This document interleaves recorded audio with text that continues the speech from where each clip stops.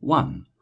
How much the ministry of the word and sacraments should weigh with us, and how far reverence for it should extend, so as to be a perpetual badge for distinguishing the Church, has been explained. For we have shown first that wherever it exists entire and unimpaired, no errors of conduct, no defects, should prevent us from giving the name of Church. And secondly, that trivial errors in this ministry ought not to make us regard it as illegitimate. Moreover, we have shown that the errors to which such pardon is due are those by which the fundamental doctrine of religion is not injured, and by which those articles of religion in which all believers should agree are not suppressed, while in regard to the sacraments, the defects are such as neither destroy nor impair the legitimate institution of their author. But as soon as falsehood has forced its way into the citadel of religion, as soon as the sum of necessary doctrine is inverted, and the use of the sacraments is destroyed, the death of the Church undoubtedly ensues, just as the life of a man is destroyed when his throat is pierced or his vitals mortally wounded. This is clearly evinced by the words of Paul, when he says that the Church is, quote, built upon the foundation of the apostles and prophets, Jesus Christ himself being the chief cornerstone, unquote. Ephesians 2:20. If the Church is founded on the doctrine of the apostles and prophets, by which believers are enjoined to place their salvation in Christ alone, then if that doctrine is destroyed, how can the Church continue to stand? The Church must necessarily fall whenever that sum of religion, which alone can sustain it, has given way.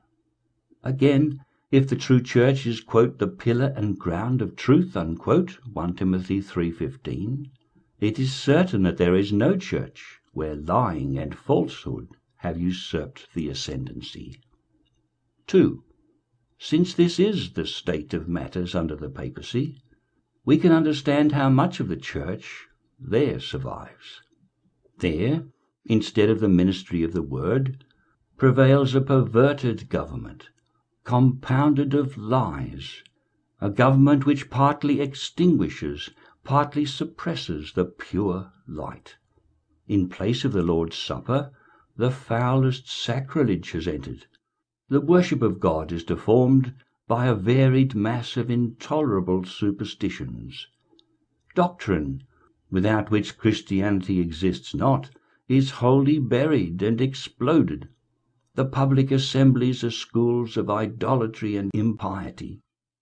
Wherefore, in declining fatal participation in such wickedness, we run no risk of being dissevered from the Church of Christ.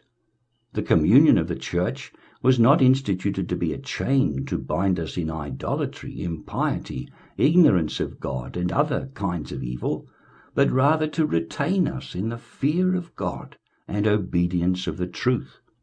They indeed vaunt loudly of their Church as if there were not another in the world, and then, as if the matter were ended, they make out that all are schismatics who withdraw from obedience to that Church which they thus depict, that all are heretics who presume to whisper against its doctrine. See section 5. But by what arguments do they prove their possession of the true Church?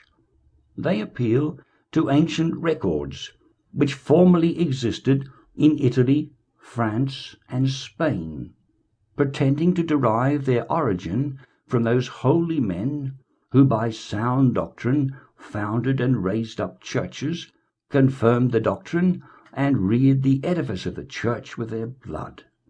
They pretend that the Church thus consecrated by spiritual gifts and the blood of the martyrs was preserved from destruction by a perpetual succession of bishops. They dwell on the importance which Irenaeus, Tertullian, Origen, Augustine, and others attached to this succession.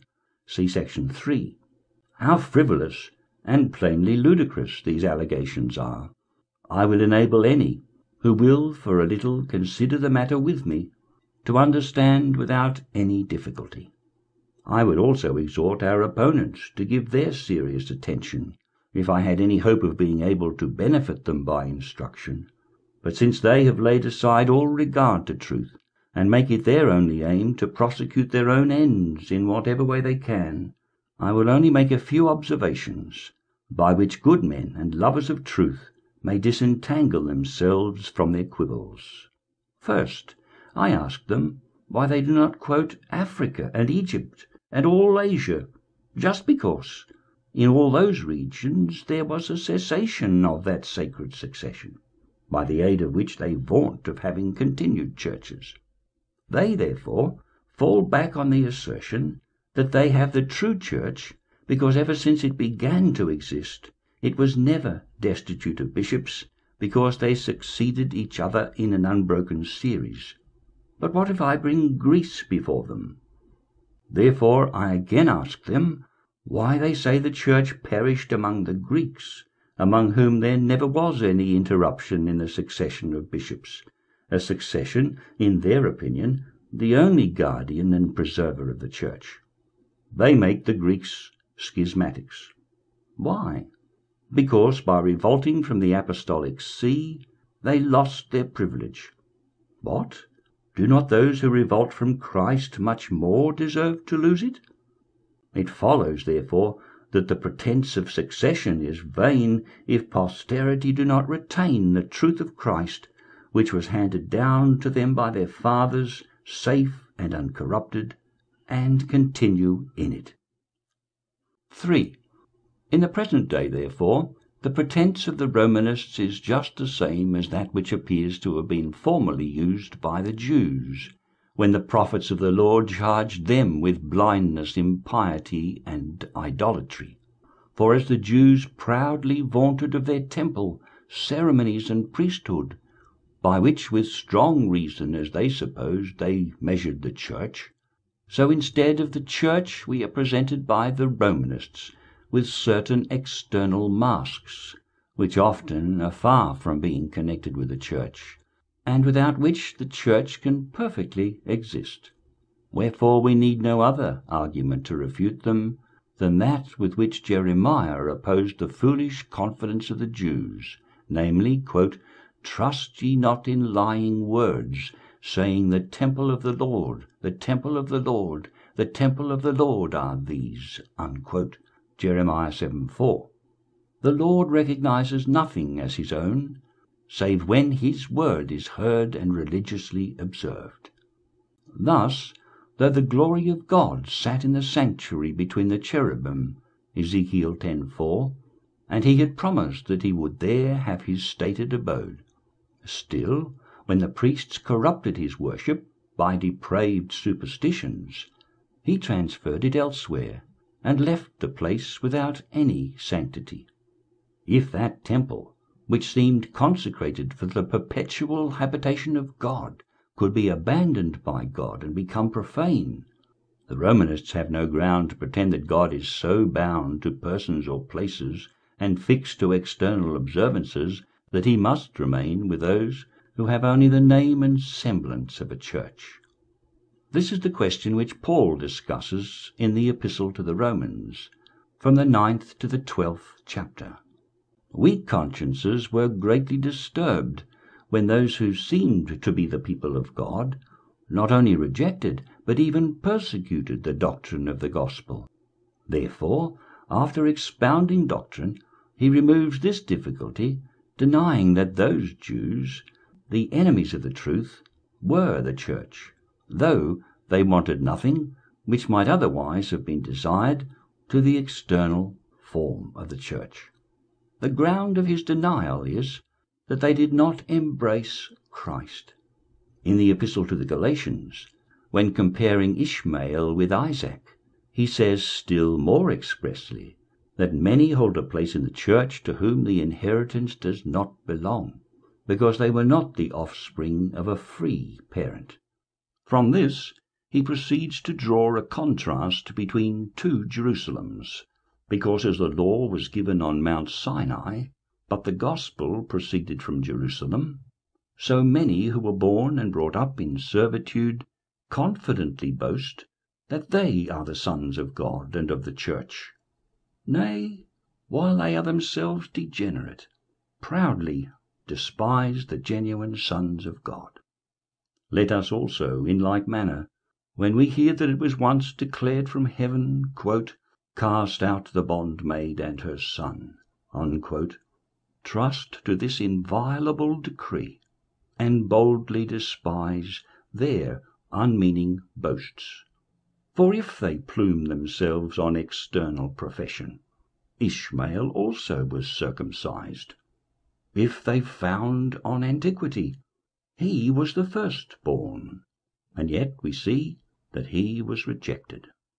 If the reason is asked, Paul assigns it, Romans 9:6, that those only are accounted sons who are born of the pure and legitimate seed of doctrine. On this ground God declares that he was not restricted to the impious priests, though he had made a covenant with their father Levi to be their angel or interpreter, Malachi 2:4. Nay, he retorts the false boast by which they were wont to rise against the prophets, namely, that the dignity of the priesthood was to be held in singular estimation. This he himself willingly admits, and he disputes with them on the ground that he is ready to fulfill the covenant, while they, by not fulfilling it on their part, deserve to be rejected. Here then is the value of succession when not conjoined with imitation and corresponding conduct.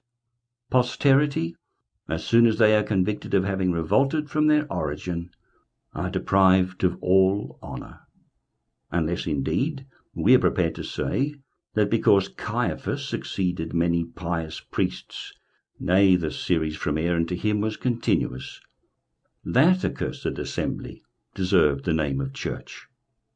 Even in earthly governments no one would bear to see the tyranny of Caligula, Nero, Heliogabalus, and the like described as the true condition of a republic, because they succeeded such men as Brutus, Scipio, and Camillus. That in the government of the Church especially, nothing is more absurd than to disregard doctrine and place succession in persons.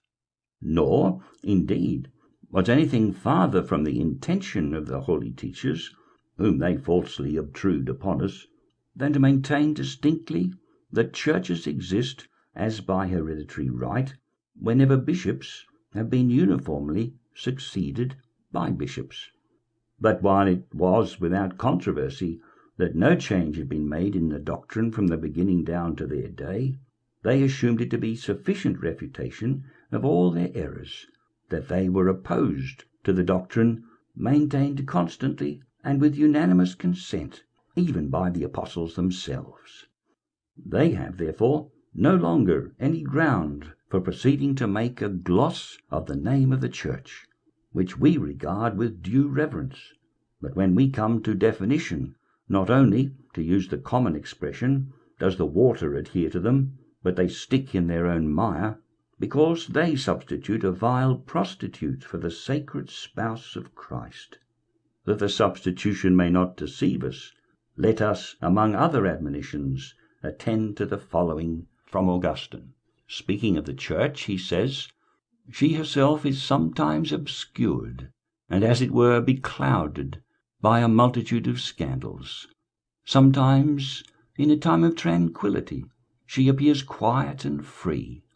Sometimes she is covered and tossed by the billows of tribulation and trial." Unquote. As instances, he mentions that the strongest pillars of the Church often bravely endured exile for the faith, or lay hid throughout the world. 4. In this way, the Romanists assail us in the present day, and terrify the unskilful with the name of Church, while they are the deadly adversaries of Christ. Therefore, although they exhibit a temple, a priesthood, and other similar masks, the empty glare by which they dazzle the eyes of the simple should not move us in the least to admit that there is a church where the word of God appears not. The Lord furnished us with an unfailing test when he said, quote, "Every one that is of the truth heareth my voice," unquote. John 18:37. Again, quote, "I am the good shepherd, and know my sheep, and am known of mine," unquote. Quote, "My sheep hear my voice, and I know them, and they follow me," unquote. A little before he had said, "When the shepherd, quote, putteth forth his own sheep, he goeth before them, and the sheep follow him, for they know his voice. And a stranger will they not follow, but will flee from him, for they know not the voice of strangers," unquote. John 10:14, 4, 5. Why then do we, of our own accord, form so infatuated an estimate of the Church, since Christ has designated it by a sign in which nothing is in the least degree equivocal, a sign which is everywhere seen, the existence of which infallibly proves the existence of the Church, while its absence proves the absence of everything that properly bears the name of Church? Paul declares that the Church is not founded either upon the judgments of men or the priesthood, but upon the doctrine of the apostles and prophets. Ephesians 2:20. Nay, Jerusalem is to be distinguished from Babylon, the Church of Christ from a conspiracy of Satan, by the discriminating test which our Saviour has applied to them. Quote, "He that is of God heareth God's words. Ye therefore hear them not, because ye are not of God," unquote. John 8:47. In short, since the Church is the kingdom of Christ, and he reigns only by his word, can there be any doubt as to the falsehood of those statements by which the kingdom of Christ is represented without his scepter? In other words, without his sacred word. 5. As to their charge of heresy and schism, because we preach a different doctrine and submit not to their laws, and meet apart from them for prayer, baptism, the administration of the supper, and other sacred rites, it is indeed a very serious accusation, but one which needs not a long and laboured defence. The name of heretics and schismatics is applied to those who by dissenting from the Church destroy its communion. This communion is held together by two chains, namely, consent in sound doctrine and brotherly charity. Hence the distinction which Augustine makes between heretics and schismatics is, that the former corrupt the purity of the faith by false dogmas, whereas the latter, sometimes even while holding the same faith, break the bond of union. Augustine, lib. Qui sit in Evangelist Matthew. But the thing to be observed is, that this union of charity so depends on the unity of faith, as to have in it its beginning, its end, in fine its only rule. Let us therefore remember that whenever ecclesiastical unity is commended to us, the thing required is, that while our minds consent in Christ, our wills also be united together by mutual goodwill in Christ. Accordingly, Paul, when he exhorts us to it, takes for his fundamental principle that there is, quote, "one God, one faith, one baptism," unquote. Ephesians 4:5. Nay, when he tells us to be, quote, "of one accord, of one mind," unquote, he immediately adds, quote, "let this mind be in you which was also in Christ Jesus," unquote. Philippians 2:2 and 5, intimating that where the word of the Lord is not, it is not a union of believers, but a faction of the ungodly. 6. Cyprian also, following Paul, derives the fountain of ecclesiastical concord from the one bishopric of Christ, and afterwards adds, quote, "There is one church, which by increase from fecundity is more widely extended to a multitude, just as there are many rays of the sun, but one light, and many branches of a tree, but one trunk, upheld by the tenacious root. When many streams flow from one fountain, though there seems wide-spreading numerosity from the overflowing copiousness of the supply, yet unity remains in the origin. Pluck a ray from the body of the sun, and the unity sustains no division. Break a branch from a tree, and the branch will not germinate. Cut off a stream from a fountain, that which is thus cut off dries up. So the church, pervaded by the light of the Lord, extends over the whole globe, and yet the light, which is everywhere diffused, is one. Unquote, bracket, Cyprian de simplicit prelat bracket. Words could not more elegantly express the inseparable connection which all the members of Christ have with each other. We see how he constantly calls us back to the head. Accordingly, he declares that when heresies and schisms arise, it is because men return not to the origin of the truth, because they seek not the head, because they keep not the doctrine of the heavenly Master. Let them now go and clamour against us as heretics, for having withdrawn from their church, since the only cause of our estrangement is that they cannot tolerate a pure profession of the truth. I say nothing of their having expelled us by anathemas and curses. The fact is more than sufficient to excuse us, unless they would also make schismatics of the apostles, with whom we have a common cause. Christ, I say, forewarned his apostles, quote, "They shall put you out of the synagogues," unquote, John 16:2. The synagogues, of which he speaks, were then held to be lawful churches. Seeing then it is certain that we were cast out, and we are prepared to show that this was done for the name of Christ, the cause should first be ascertained, before any decision is given either for or against us. This, however, if they choose, I am willing to leave to them. To me it is enough that we behove to withdraw from them, in order to draw near to Christ. 7.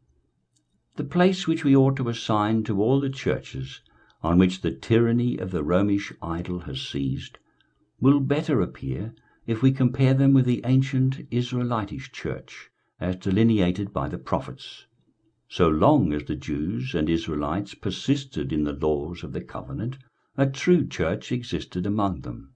In other words, they, by the kindness of God, obtained the benefits of a church. True doctrine was contained in the law, and the ministry of it was committed to the prophets and priests. They were initiated in religion by the sign of circumcision, and by the other sacraments, trained and confirmed in the faith. There can be no doubt that the titles with which the Lord honoured his church were applicable to their society. After they forsook the law of the Lord, and degenerated into idolatry and superstition, they partly lost the privilege. For who can presume to deny the title of the church to those with whom the Lord deposited the preaching of his word and the observance of his mysteries? On the other hand, who may presume to give the name of church, without reservation, to that assembly by which the word of God is openly and with impunity trampled under foot, where his ministry, its chief support, and the very soul of the church, is destroyed? 8. What then? Someone will say. Was there not a particle of the church left to the Jews from the date of their revolt to idolatry? The answer is easy. First, I say that in the defection itself there were several gradations. For we cannot hold that the lapses by which both Judah and Israel turned aside from the pure worship of God were the same. Jeroboam, when he fabricated the calves against the express prohibition of God, and dedicated an unlawful place for worship, corrupted religion entirely. The Jews became degenerate in manners and superstitious opinions before they made any improper change in the external form of religion. For although they had adopted many perverse ceremonies under Rehoboam, yet as the doctrine of the law and the priesthood and the rites which God had instituted continued at Jerusalem, the pious still had the church in a tolerable state. In regard to the Israelites, matters which up to the time of Ahab had certainly not been reformed then became worse. Those who succeeded him until the overthrow of the kingdom were partly like him, and partly, when they wished to be somewhat better, followed the example of Jeroboam, while all, without exception, were wicked and idolatrous. Different changes now and then took place, some kings corrupting the worship of God by false and superstitious inventions, and others attempting to reform it, until at length the priests themselves polluted the temple of God by profane and abominable rites. 9. Now then, let the papists, in order to extenuate their vices as much as possible, deny, if they can, that the state of religion is as much vitiated and corrupted with them as it was in the kingdom of Israel under Jeroboam. They have a grosser idolatry, and in doctrine are not one whit more pure. Rather, perhaps, they are even still more impure. God, nay, even those possessed of a moderate degree of judgment, will bear me witness, and the thing itself is too manifest to require me to enlarge upon it. When they would force us to the communion of their church, they make two demands upon us. First, that we join in their prayers, their sacrifices, and all their ceremonies. And secondly, that whatever honour, power, and jurisdiction Christ has given to his church, the same we must attribute to theirs.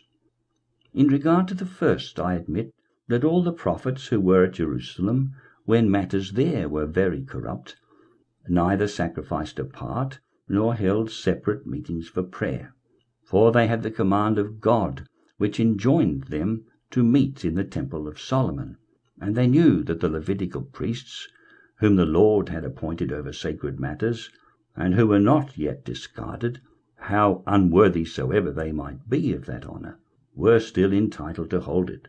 Exodus 24:9. But the principal point in the whole question is that they were not compelled to any superstitious worship. Nay, they undertook nothing but what had been instituted by God. But in these men, I mean the papists, where is the resemblance? Scarcely can we hold any meeting with them without polluting ourselves with open idolatry. Their principal bond of communion is undoubtedly in the Mass, which we abominate as the greatest sacrilege. Whether this is justly or rashly done will be elsewhere seen. See chapter 18, see also book 2, chapter 15, section 6.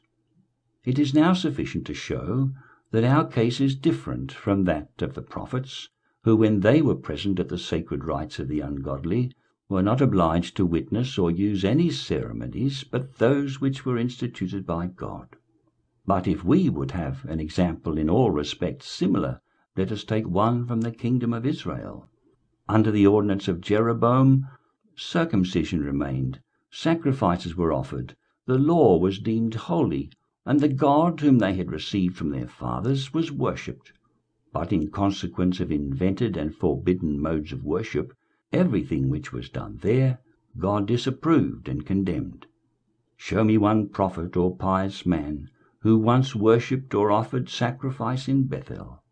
They knew that they could not do it without defiling themselves with some kind of sacrilege. We hold, therefore, that the communion of the church ought not to be carried so far by the godly as to lay them under a necessity of following it when it has degenerated to profane and polluted rites. 10. With regard to the second point, our objections are still stronger, for when the church is considered in that particular point of view as the church, whose judgment we are bound to revere, whose authority acknowledge, whose admonitions obey, whose censures dread, whose communion religiously cultivate in every respect, we cannot concede that they have a church without obliging ourselves to subjection and obedience.